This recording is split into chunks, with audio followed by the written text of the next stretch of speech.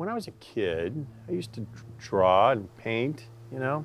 So there's a side of me that was kind of into the, quote, artistic, you know, thingies. Visual arts? Visual arts, yeah. But then when, like, girls and cars came along, I blew that off and basically, you know, just, like, went on to other things.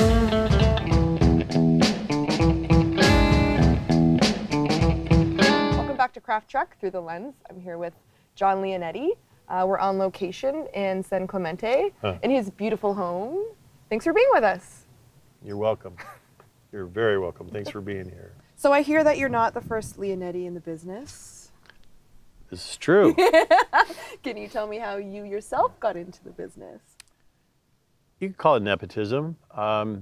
Actually, my daddy, who is 97 years old, was in the business like, I don't know, the 30s, something like that. Wow. He was an electrician on The Wizard of Oz, and he gaffed Singing in the Rain, and he started a motion picture equipment business in the mid-50s, which is when I was born-ish. Around that time? Around that time. General vicinity? And yeah, and so I just went to work at like 13 in the family business, you know, like you do in any Italian family business, and kind of had really nothing to do with me necessarily wanting to be in the business. Well, it happened somewhere along the line there, were you? It did. It did. When I got out of college, I got to work with a cameraman named Jack Whitman, and he took me on this show called The Dukes of Hazzard, the original. I was a focus puller on the Dukes of Hazzard. That's badass. Yeah, it's pretty cool. Yeah, cheers to that, Dukes of Hazzard. It was quite fun, actually. Because you like cars and you like girls and you like the process of... Yeah, I mean, you know, we did 11 pages a day, and lighting wasn't exactly, you know, anything but, you know, in those days, 2 arcs or an arc behind the camera. It's a little different than what we do now. And not dissing what Jack Whitman did as a cameraman, because he was an amazing cameraman. He knew more about, honestly, how to use the camera than as much as anybody I've ever worked with in my career. So that was very cool to have that opportunity to work with this dude, this great guy. I admired him actually very much. Anyway, once I got a chance to get on the Dukes, I met a director there. He gave me art books, like books of Rembrandt or whoever, and said, you know, you might even want to think about directing. I said, really? You know? Anyway, he for some reason, he thought I had some kind of... Saw some potential there. Yeah, whatever. So anyway. You're into it. Yeah, so in any case, eventually I went to work on and off for him, for my brother Matt, and it wasn't until I was about 25 years old where lighting I got it. And it's not until you like get lighting, I think, that you can really, I want to say maybe become even more passionate about it or become passionate about it. When you see how relevant it is. Yeah, and understand what it takes to light something appropriately for the story, you know. It's very different when, you know, now we're shooting everything basically, or almost everything digitally, except for, a few television shows or a few features, which I get. I embrace. However, I think it's kind of sad, you know. Because you can get away with more, maybe? Well, it's not like you could look at a monitor and light and go, put light here, put light there. You had to know what the hell you're doing, expose it properly, and hopefully it was, you know, based on the story for artistic reasons. And so technically you had to have your shit together, but creatively you had to, you know, kind of marry that. But it's different now, and not that I think lighting off the monitor is a bad thing. I don't. However, I do believe that the experience that I have acquired and many others that come up from film have a whole different experience and expertise. It's just different. And is it helpful? Hell yeah. I mean, there's no question about it. With your experience, you know how it needs to turn out and you know how to get it there. Absolutely. And that's the bottom line. Gosh, I hope so. Yeah, I do, and I love it. I love the process completely. Amazing. Earlier you had said to me that we're here in San Clemente, and you enjoy some surfing activities over there. I do. That was interesting because one of the films that you worked on, Soul Surfer. Yeah. Is an amazing true story. It is. About a surfer. Can you tell us a little bit about the story and Sure. how Love you to. got involved in it? Honored to be a part of that film, first of all. Beautiful. Oh my gosh. The passion that Bethany Hamilton has had for the ocean and surfing is what drove her to, get back in the water, 3 weeks later. Anyway, after she lost her arm from, a tiger shark at 13 years old. And I got to tell you, that was one of the last, maybe that was the last film show I did. And there was a reason for it then, which we could talk about if you want, but more than anything, talk about, living the dream and working in Hawaii in the winter on the north shore of Oahu and going to Kauai as well. And working on a true story, not just, a surfer tale, but an actual true inspiring story of someone who, comes the closest to death I can think of and gets back on the board. Yeah, it's true. It was quite inspiring. Literally, the second day I arrived in Hawaii for prep. I met with Sean McNamara. He's our director, wonderful dude. Oh my God. Immediately he says, let's go to Kauai and see where it took place, meet Bethany, meet her family. And everybody was so cool. I love the water. I mean, to be able to do dialogue in the water. I mean, to have, your gaffer and key grip out there using a foam bounce board as a bounce, but really like a boogie board to hang out in the water and just, I mean, that's what we did. It was all very natural. I mean, that was it, And how did you get some of those amazing shots? There's some skateboarders in the film as well, and there's some crazy shots of the point of view of under the skateboard. Like, we put a GoPro under there. The GoPro, I thought it was. Yeah, this is kind of before people were really, I mean, everybody has a GoPro and they're using them now. I mean, that's like, it's way, way, way, way more common now than it was. Was that one of the first times it was maybe used for? One of, maybe, but I wouldn't say the first time by any means. And there were, when it was first emerging as an option. Yeah, exactly. I mean, absolutely. And the cool thing is, I think we Velcroed it, I think we put Velcro on each, and just stuck it under there and just went for it. It's so simple. It's so simple and it's so cool. And those cameras are amazing, actually. Now they're, now they have 4K. The Hero 3 is 4K, and insane. That's a whole. I mean, what's going on right now mind-blowing. Is it's mind-blowing. Definitely. It's cool.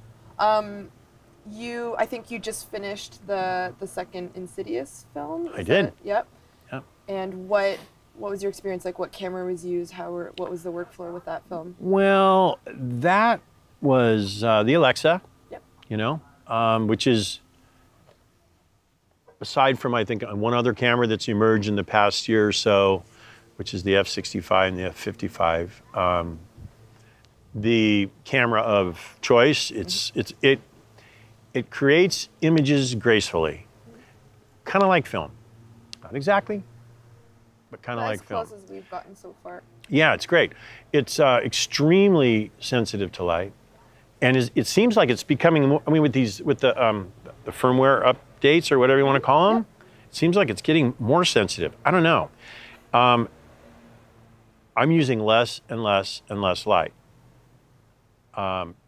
Every movie as I go along, and it's kind of crazy. That should be able to help in, in a thriller film, because there's a lot of dark moments and little nuances in the dark. It's always happening in the dark. It does, no question. Yeah. However, because it's so light sensitive, it's more about taking light away than actually adding light. Okay. Okay.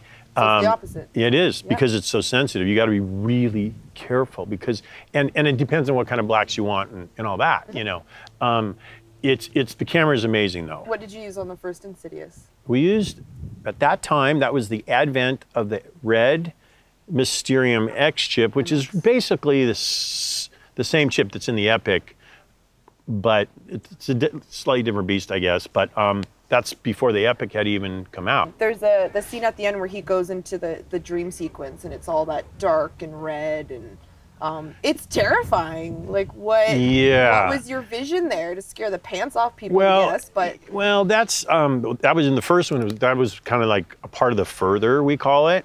Further. Right? And that was with the red-faced devil. And really that vision, I have to give a lot of credit to James Wan, our director. Yeah. I mean, that was his vision that I totally helped him realize. So a lot of that film, if you really watch it, and I had to watch it again recently because we just did the second one, and I had to kind of analyze it, like, are we going to have it look the same, or are we going to not? You know, but it's very desaturated, and there's a lot of, like, it's almost like a Skip Bleach kind of touch over the first Insidious in gradations, depending on what's going on. And anyway, with the red-faced monster in his lair at the end, we really went for some real color and red, and that was like, you know, to really kind of to let the audience experience how freaky that dude was relative to the rest of the images in the film. Well, that's what's great about your ability to light a different environment. You feel like you're transported somewhere different. It's true. You know, with the tones that you're using, it's making me feel scared. You don't know what's around the corner and the shadows and everything. So, I mean, I love horror movies and thrillers, so I'm all about it. Well, then you have to see The Conjuring. Yes, The Conjuring. Because it is by far probably the best scary movie I've ever worked on, and it's in the zone of the Poltergeist. I mean, I was a focus puller on the original Poltergeist as well, and photographically, it was so fun to do. Yeah. You know, it's one of these movies where we built a 6,000 square foot, turn of the century farmhouse on stage from nothing. Oh, great. We found a location in Wilmington, North Carolina, on the Black River, and we shot the backings all the way around and put those outside the windows, and then we shot in the real location, and we saw those same images through the windows, and I mean, it's awesome. That's cool. So if you had control over the entire set and how it was lit. Totally, total control, and it was just really fun. And James, our director, James Wan, kicked the shit out of that one as well. And to be able to be a part of that, with our family team that works with and for him, we had a great time. Are you James Wan's dude?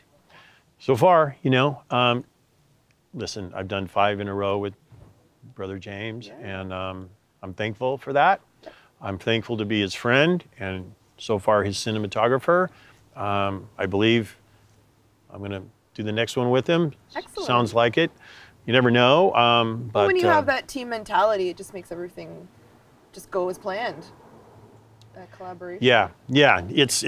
We definitely have an unspoken relationship visually. What's so cool about him is he is extremely visual.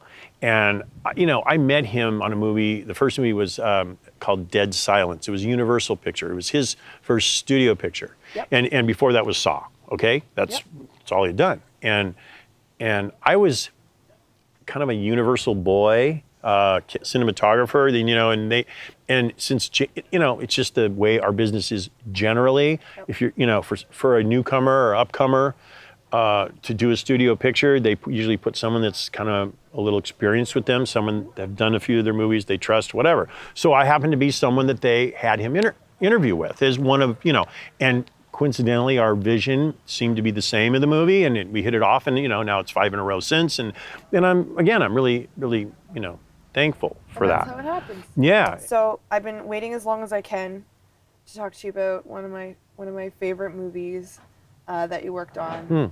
I'm a video game fan, and Really? Mortal Kombat! Oh yeah. Dude, that was an amazing film. I love it. Well, cool, I love 90s films too. They're amazing. Me too, actually. And actually, as a shooter, the energy of them is just ridiculous. And it's like, I don't even care if it's a VHS. I'm watching it. I'm in. Whatever. Like, it's amazing. Well, we did some pretty groundbreaking shit in that movie. Yeah. Because, I mean, at that point, video games into films was kind of just stumbling along. It wasn't this huge thing that it is now. So, for me in my teenage years, for that to come out. It's interesting. It was super exciting. Super fun movie to do. Yeah. Paul Anderson, director, another super visual person. Okay. So, again, to have that as a inspiration as a sort of a kickoff point for creating some trippy visuals, which they were. Yeah.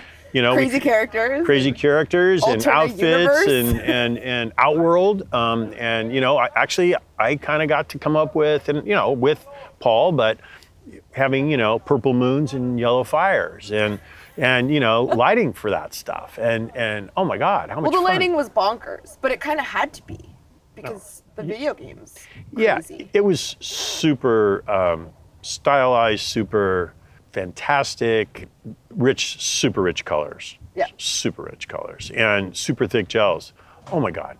You know, when you light with those kind of, well, whatever, when you light with those kind of gels, they're super thick. So when you put light through them, like the lights aren't near as powerful. So it's kind of like, oh my God, you got to be, you have to have a lot more light. And I had never worked with, well, quite that amount of light ever, actually, than the first Mortal Kombat film.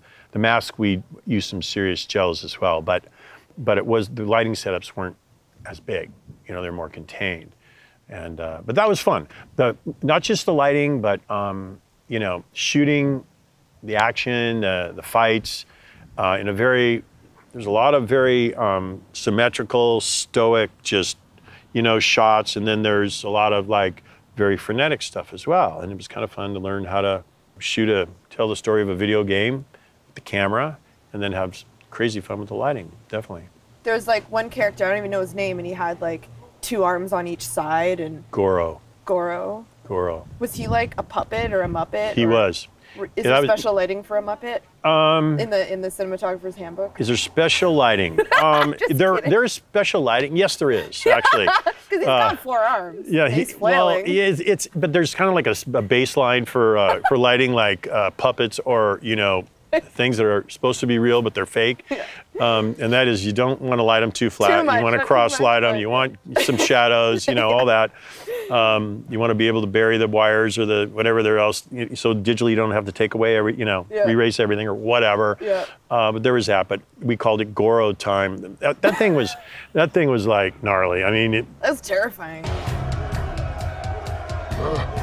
Finish him. Time to die. Finish him.